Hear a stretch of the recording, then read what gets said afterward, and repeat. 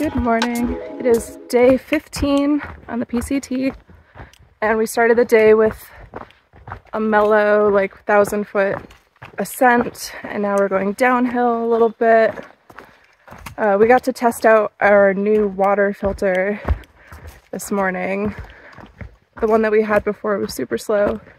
The new one is amazing.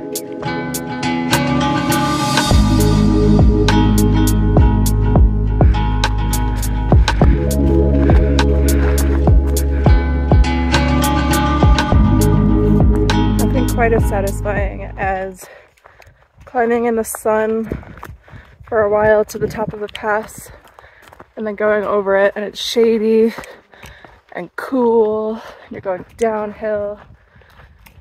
The water filter we were using, the Sawyer Squeeze, very popular amongst backpackers, hikers, thru hikers. The only problem is it can get very clogged, so you filter water by pushing it through this way.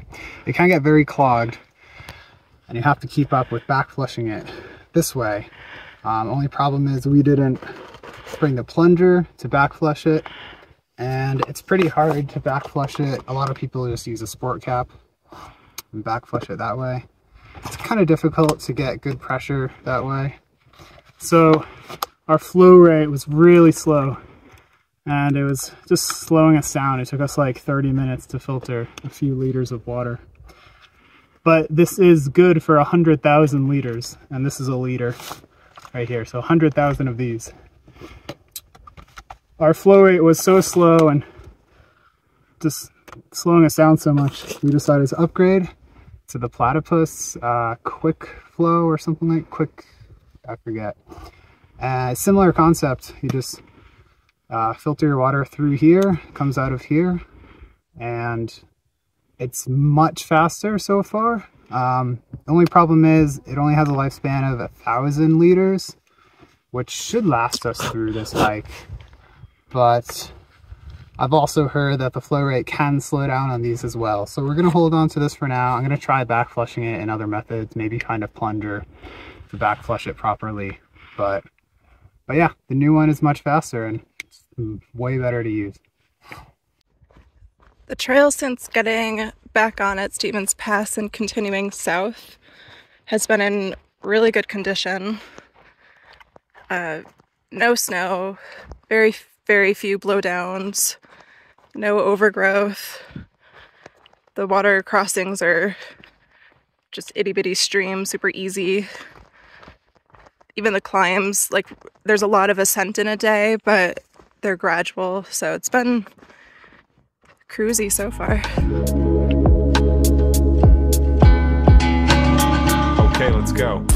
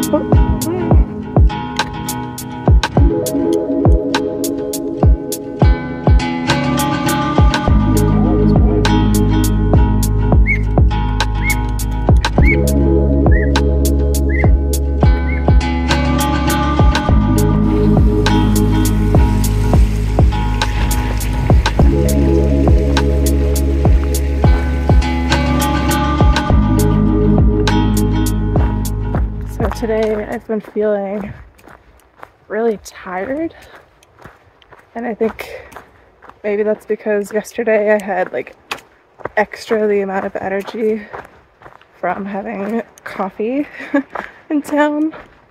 But there were moments today where I was like walking down a hill and I could feel my eyelids like drooping and getting really sleepy. So during lunch I kind of closed my eyes for a while, snoozed. And so now it's after lunch. We're gonna try to do, I think, 6 more miles to make it like a 18-mile day, so kind of a shorter day.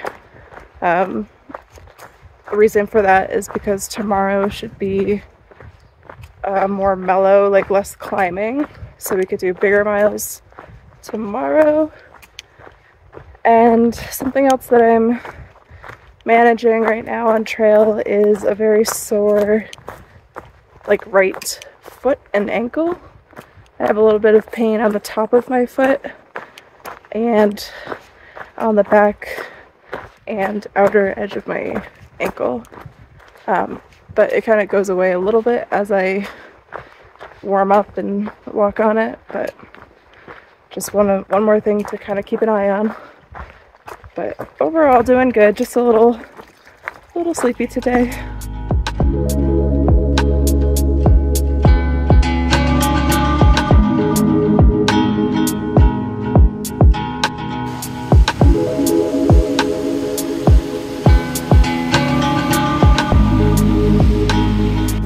Alright, so we're trying to figure out how to cross this river. It's not a lot of great options, but we'll find somewhere. So we went downstream a bit.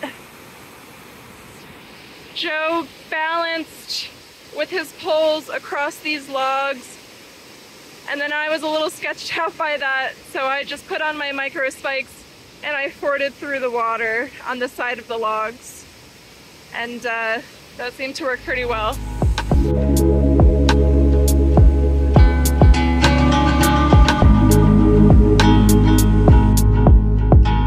Karen. Hello, Karen. And for today's campsite, this is where we're camping. It's only 4:30, but this is a great site, and when you start hiking before 6 a.m. you get to end early. So I think we'll enjoy this spot. This is the dinner spot, Joe's Choice. A lovely sunny grassy valley. And way over there, that's our tent. This is what I imagine John Muir set up camp at with all of his sheep and his dog.